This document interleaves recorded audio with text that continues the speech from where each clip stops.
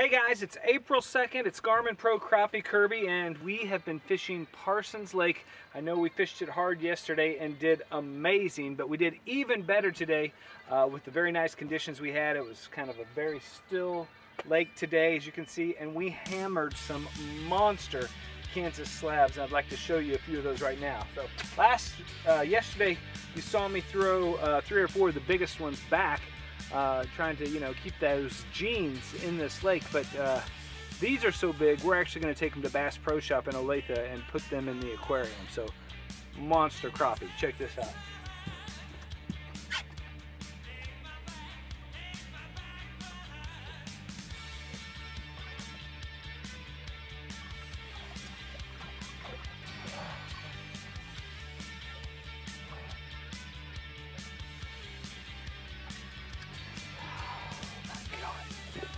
Look at those crappie.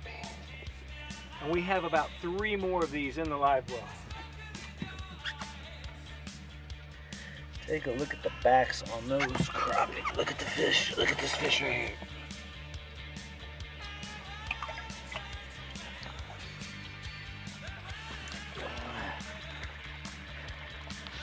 It's a huge, huge Kansas crappie.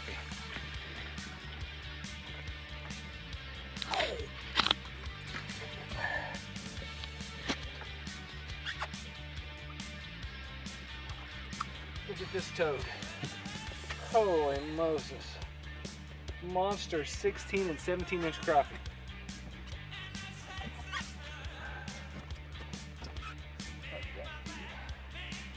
Just gonna look and see if I have a measure. I don't want to handle them too much, but look at the belly on that fish. Just a beautiful hog crappie. Look at that fish. Woo.